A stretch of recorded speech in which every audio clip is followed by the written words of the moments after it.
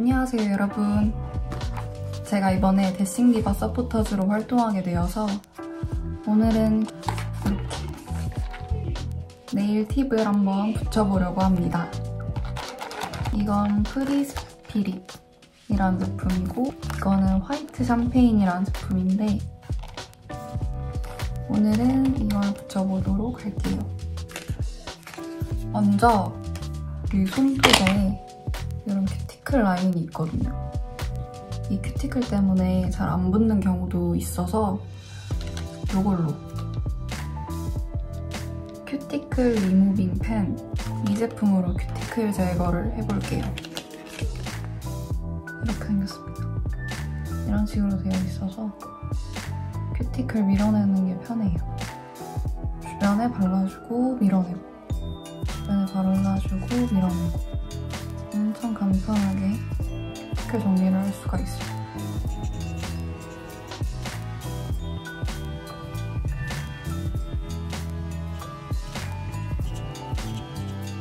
이렇게 큐티클 정리는 간편하게 다 있습니다.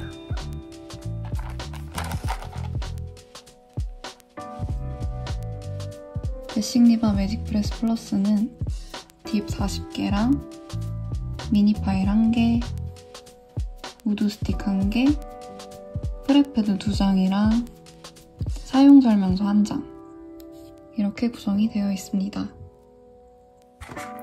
그리고 이제 이 네일팁을 붙여줄 건데 네일팁 크기를 먼저 골라주도록 할게요. 이 네일팁마다 이렇게 이 부분에 번호가 적혀 있어요. 그래서 미리 이렇게 대보고 자기 손가락에 번호를 적어두면 나중에 팁 붙일 때 엄청 간편하게 붙일 수 있어요.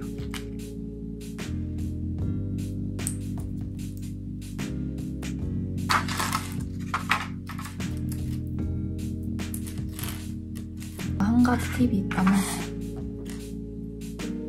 이 순서대로 일단 정렬을 먼저 하는 거예요. 0부터 끝자리 숫자까지 크기대로 일단 정리를 먼저 합니다. 손톱을 이렇게 대봤을 때 옆면에 너무 남으면 붙였을 때 모양이 안 예쁘고 팁이 너무 많이 나와 있으면 지속력이 좋지 못하니까 딱 알맞은 걸 찾아가지고 붙이는 게 좋아요. 저는 일단 디자인을 이렇게 했고요. 13, 9, 8, 9, 5 여기도 동일한 숫자로 구성을 했어요. 그래서 일단 이 프랩패드로 손톱의 유수분을 다 제거를 해주겠습니다. 이제 붙여볼게요. 이 부분이 이렇게 되게끔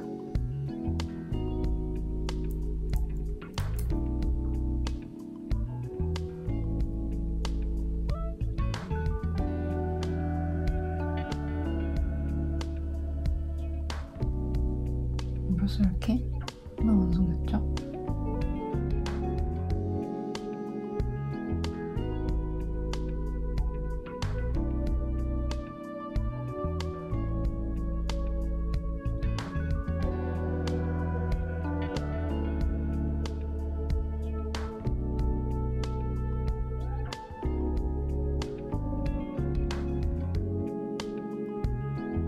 완성!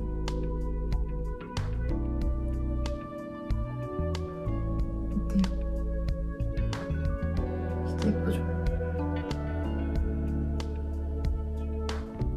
다 끝났어요.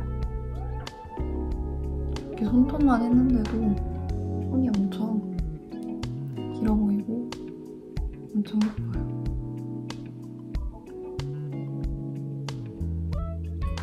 이제 진짜 마무리로 끝에 마감이 안 좋은 부분들이 있어서 이 파일로 갈아주고 끝내겠습니다. 약간 삐죽 튀어나온 게 있어서 이 부분을 좀 갈아줄게요.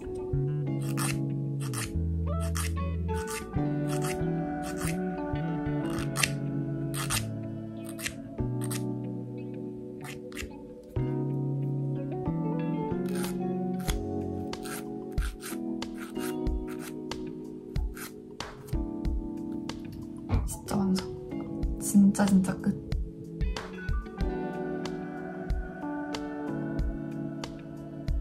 오늘은 이렇게 네일 콘텐츠를 한번 찍어봤고요.